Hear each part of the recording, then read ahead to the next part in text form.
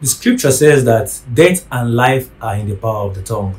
We need to take this very, very serious because this is the reason why most of you who desire to be married are still single today.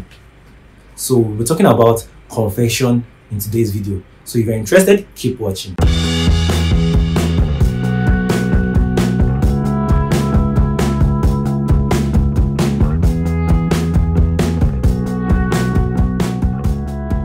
Hi guys, welcome back to my YouTube channel. This is Prophet Eneh, and if today is your first time of joining me, I'm a life and relationship coach. I help you build an intentional relationship that leads to a godly and successful marriage. And in today's video, we'll be looking at words, confessions, how they influence your life or how they affect your relationship. So before we continue, please do subscribe to my channel and hit the notification bell so that you'll be notified the next time I upload a video. So what is confession? Confession is just like what we say, and it goes far to determine the course of our life. The Bible says that that we should guard our heart with all diligence because out of it flows the issues of life. So it's very, very important that we guard what we think about, not just the thoughts of our heart, but the words of our mouth, because they go a long way to determine how far we will go in life, how productive we will be, and how much success we will experience. Most of you are actually praying to God to give you a successful relationship, to bring the man of your dream, to send the woman of your dream. But the funny thing about it is that you are the one stopping those dreams, or maybe stopping those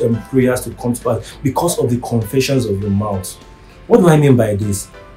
In our society today, we have a lot of people, just because of one heartbreak they experience, they term all opposite gender as comes. You hear ladies say that all guys are dogs, all guys are this, all guys are that, guys cheat, guys do this, and you keep confessing negative confessions. And how do you expect God to bring a faithful man to you when you have termed everybody to be a cheat and everybody to be a scum?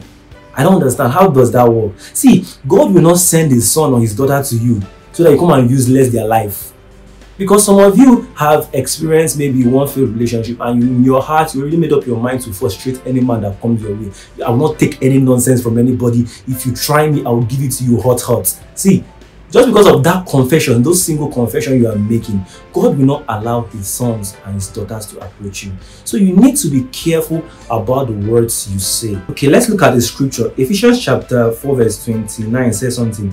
Let no corrupt word proceed out of your mouth, but what is good for necessary edification, that is, that it may impart grace to the hearers. See, when we are talking about impacting grace to the hearers, yourself, when you speak, you hear yourself. So every negative confession you make, every negative word you utter about things that associates life and everything, it comes back to affect you because you're also a hearer of those words. That means you should not be saying things that will come back to haunt you. Okay, let's just take for instance the children of Israel.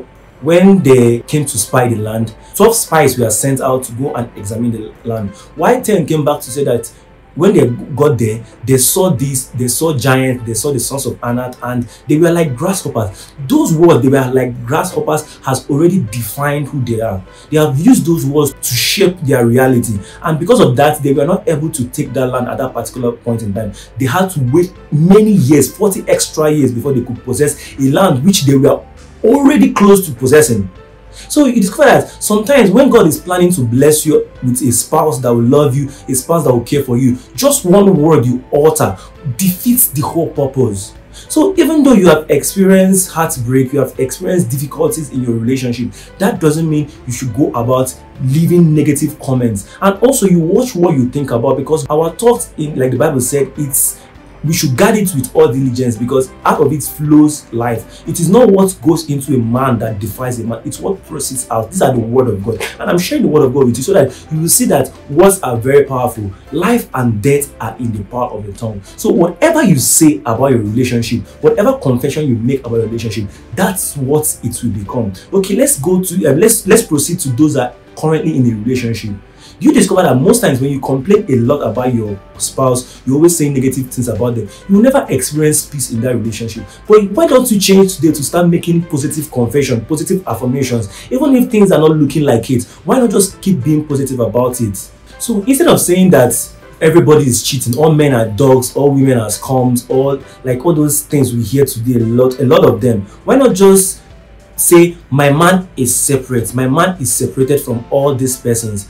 I know that some men cheat and some women cheat, but mine doesn't. Mine will not. This is the power of your confession. Life and death are in your tongue. So the more you speak it, the more it becomes things. The Bible said that we should call those things that be not as though they were. So even if everybody in your area is acting in a particular way, you should develop that habit to speak positively into your life, into your relationship. When you do these kind of things, you discover that you tend to project, or your words get to go before you to structure that man, and then that man you are praying for will come to you. So my advice to you today is to stop speaking negatively.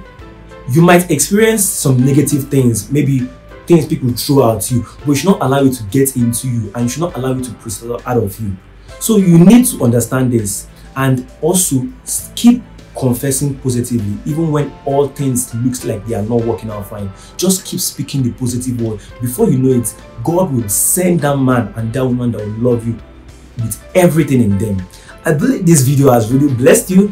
Yes, positive confession is very, very important. So if you have been in this table of confessing negatively all the time, if you make up your mind to start confessing positively, just leave a comment below. Thank you very much for watching today's video. Leave a comment below, like I said earlier, like and share with somebody, and don't forget to subscribe and visit my Facebook page, Life and Relationship Coaching with Profits. Thank you for watching today's video. See you in the next video.